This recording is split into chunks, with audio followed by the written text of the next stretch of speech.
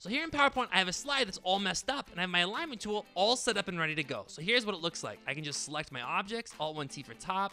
I can select these, bring them to the bottom. I can send this one to the left. I can bring it to the center. I can bring this one to the right, bring it to the center. I can even select everything, regroup it, set it to align to slide, and I'm done.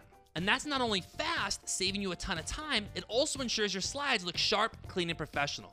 That's why the alignment tool is the best PowerPoint shortcut ever once you set it up. And this is just one of a handful of simple PowerPoint techniques I've pulled together into a short little speed training series that you can join today for free that will save you 40 hours this year in PowerPoint as soon as you start using them. Because if you're like most people, you're learning PowerPoint on the fly, right? Maybe you've read a book or two, or maybe you've combed the web for tips and tricks, but when it comes to putting it together and getting shit done, you're left to your own devices to figure it out. Which is why even after spending years in the program, you're always thinking in the back of your head, there has to be a better way. Well, now with over 1.5 million views on YouTube and having worked with thousands of professionals online, I've gone ahead and pulled together the best time-saving tips and tricks to help you avoid the #1 rookie mistake I see people even with years of PowerPoint experience still making in the program. And that is spending a bunch of time manually performing tasks that, with a little bit of strategy and technique, PowerPoint will automatically do for you 10 times faster and 10 times more perfectly.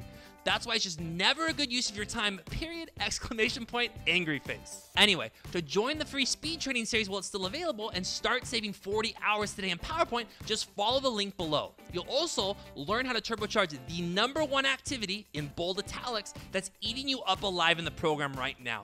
Up to 40% of your build time is probably spent here on a daily basis. And just imagine what your slide life will look like once you've eliminated 40% of the unnecessary stuff you're currently spending time on just clicking around within the program. That's why I'm not joking when I say once you have these speed training strategies and techniques down, you can't help but save 40 hours this year in PowerPoint, at least. To see for yourself how much time you can start saving in PowerPoint today, click the button below and sign up for free while the course is still available.